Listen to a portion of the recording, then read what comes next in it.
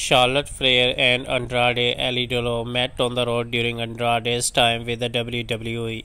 The two got engaged in January 2020 and now they are a couple now. Photos and video from their wedding ceremony that took place on May 27 made their way to the internet. Some of the couple's closest friends, including Finn Balor, Apollo Crews, and Nia Jax, attended the event.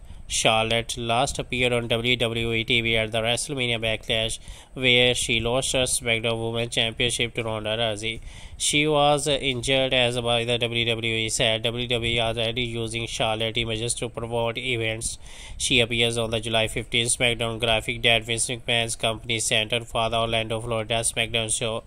But the injury was not legal, and they were trying that this could lead up for the Charlotte to make a life himself against Andrade Alidoro. She could return in WWE very soon, as the advertisements are on the way.